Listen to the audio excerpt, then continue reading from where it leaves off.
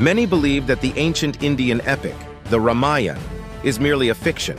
However, shocking new evidence paints a different picture altogether. These revelations propose that the Ramayana might stand as one of the most ancient chronicles detailing the biodiversity of our Earth. From its vivid accounts of four-tusked elephants, creatures from over 1 million years ago, to its precise depiction of Indian subcontinent's ecology, the Ramayana emerges as a timeless testament. This is now substantiated by an exhaustive 3-year botanical investigation led by Murugasan Lingam at CPR Environmental Center, India. They affirm the veracity of the diverse flora and fauna chronicled by Valmiki in his work. Their groundbreaking study retraced the journey undertaken by Lord Ram, spanning from Ayodhya in the north to the southernmost tips during his 14-year forest exile.